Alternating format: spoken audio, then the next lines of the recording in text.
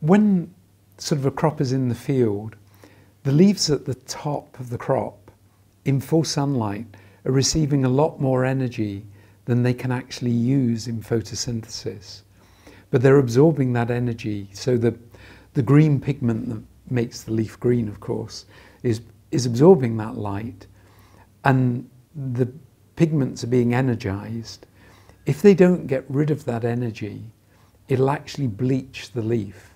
So what a leaf does is it induces a process which converts that energy harmlessly into heat. Now, that's fine for protecting the leaf in full sunlight, but now a cloud crosses the sun and that leaf goes into shade.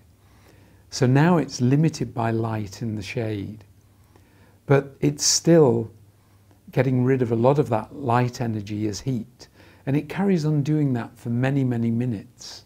And so some time ago, again in the computer, we simulated this phenomenon, and we said, for a crop in the field, how much productivity is it losing by this slow relaxation?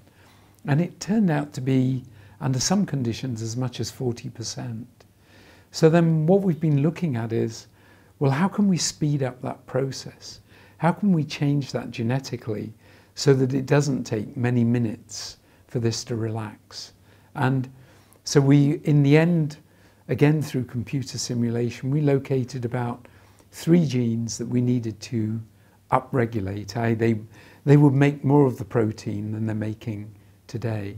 And so basically what we've done is we've put in extra copies of the gene that already exists in the plant to make more of those proteins. And in doing that, we've managed to speed this up. And so we were able to validate that in the laboratory. And then we took that to field trials. So we basically repeated this change 3 times separately. And then we put out multiple plots of these change plants to then see, could we get more productivity in the field situation? And we found that with those 3 separate events of doing this, we managed to get between 14 and 20% more productivity. So this is the change we really now want. We're now starting to introduce into rice, cowpea and cassava. There certainly is opposition to this, and of course as a scientist I struggle to understand it, because this is really the most exact way in which we can change the genetics of a crop. We know exactly what we're putting in, whereas with conventional breeding that of course we also use, we're often introducing many genes. We have no idea.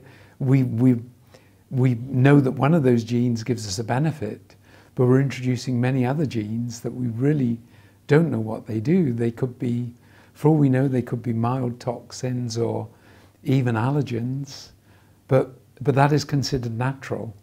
But if I just take the one gene that we want to put in to make an improvement, that is considered, that receives opposition.